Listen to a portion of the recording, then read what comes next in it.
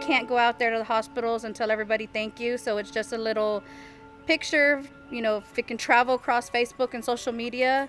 The balloon says superheroes and scrubs, just so it reaches out to those superheroes that are out there in the hospitals, working at the doctor's offices.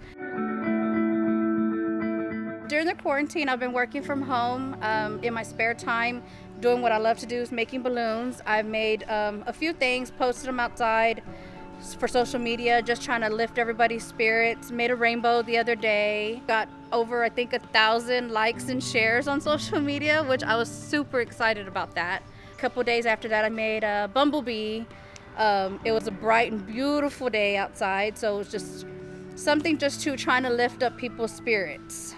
The whole intention is just to show people what I can do, and trying to make people smile that are down. We've got, you know, family and friends that we can't see, and just trying to brighten up their day. The responses that I've gotten have been great. Everybody, you know, love this. Oh my God, so, you know, you brightened up my day. Oh, I want you to make me one. Where do you live? I want to drive by and see it, just to get the kids out of the house. We've had quite of action on our street. The stethoscope kind of put everything together. It took me about probably like 4 hours to blow up all the balloons. I chose purple. It's one of my favorite colors, and it takes a lot to put all this together. There's a lot of string. It takes a while. It's a lot of patience, but I love doing it. It's stress relief for me. I would do it every day if I could. If I had enough money to buy balloons every day, I would.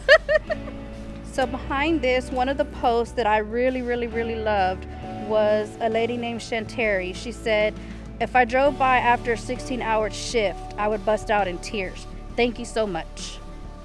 And I think that's why I do it.